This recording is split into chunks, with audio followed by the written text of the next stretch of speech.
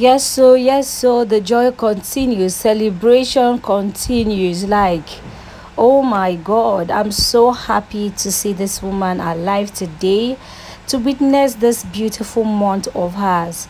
She has come with her family to say thank you so much to her fans, her friends, people who came through, people who came to surprise her. Like, they really made her day. Like, they put a huge smile on her face.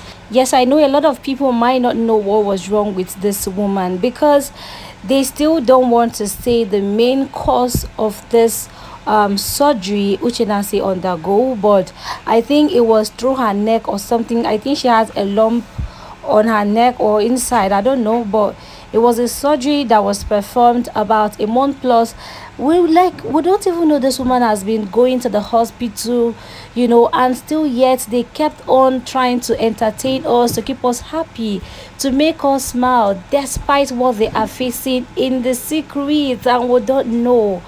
Oh my goodness, this woman is indeed a very strong woman, a very strong one at that. So thank God for family, thank God for life, thank God for everybody, thank God for everybody who really came through for this woman to lighten up her day, and give her every reason to smile again. Like, it's not easy to be in the hospital for days, not to talk about weeks, undergoing surgery. So I give glory to God for this new season of her life. So guys, enjoy yourself.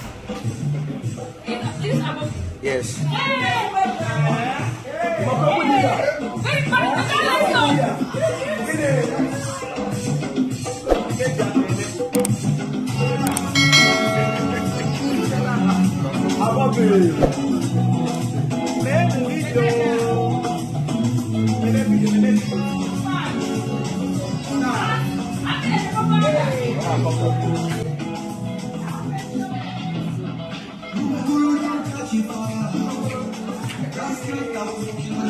If not for the love of God, are we not supposed to be celebrating her? I reject it, but look at God is really merciful. Like, when they say miracle no dey tire Jesus, they are actually saying that God can do anything impossible. So if you're in this condition, or if you're in any condition similar to this, just believe that God will take away everything from you, because what God cannot do does not exist. Yes, so a lot of people are still coming in, friends are still coming in, families, well-wisher, everybody are coming in. I mean, you see all these things that are playing here right now is what is sweeting me, and I think this is what is giving this woman joy right now.